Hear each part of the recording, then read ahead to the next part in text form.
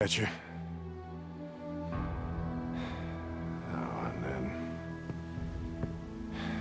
And with all hell breaking loose, I thought maybe you weren't there.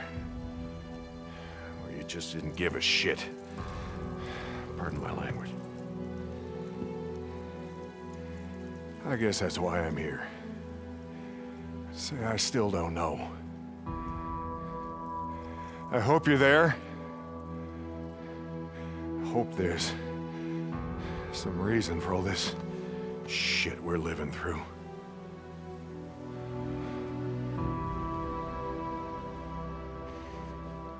That's all.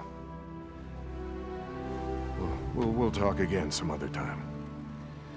Oh, amen.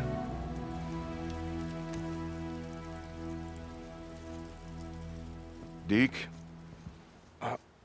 Yeah, Ricky told me that I could find you here. Oh! It's just these knees of mine, you know. It's reason I haven't been praying all these years.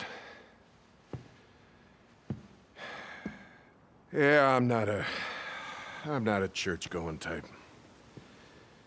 Even after living through that shitstorm in Sherman's camp. But now, after all this, I just thought, hell, maybe now it's the time. I didn't have a choice, Mike. Oh, everybody's got a choice, Deke. Until they're dead.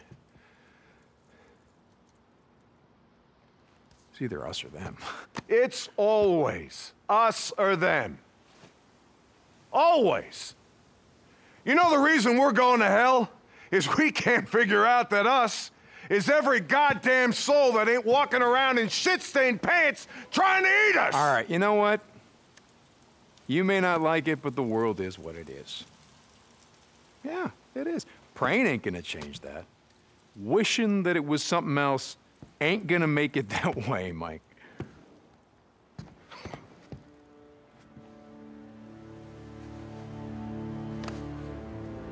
Wishing ain't got anything to do with it. We make the world what it is by what we do. All of us.